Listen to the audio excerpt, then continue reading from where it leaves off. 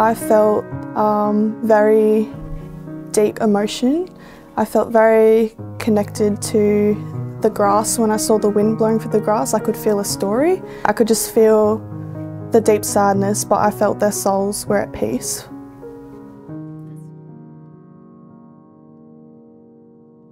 I feel like a lot of people kind of disconnect a bit and only focus on what's happening within Australia and almost forget about how much we sacrifice outside of our borders. When we get to do stuff like this with Australian Federation Guard and other units, supporting units, we remember the sacrifices they made back so many years ago.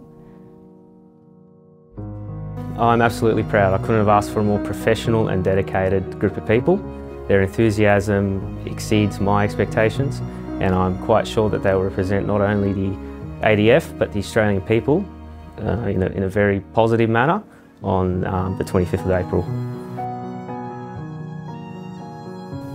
We did a cat party practice today, and walking in and seeing all the chairs and how big it's going to be, I was like, oh, this is a bit scary and a bit nerve-wracking.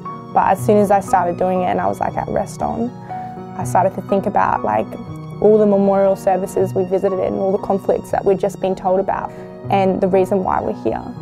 And it felt easy to be standing there doing that cat party practice, which, was a big deal for me personally. And yeah, I'm really lucky to be here.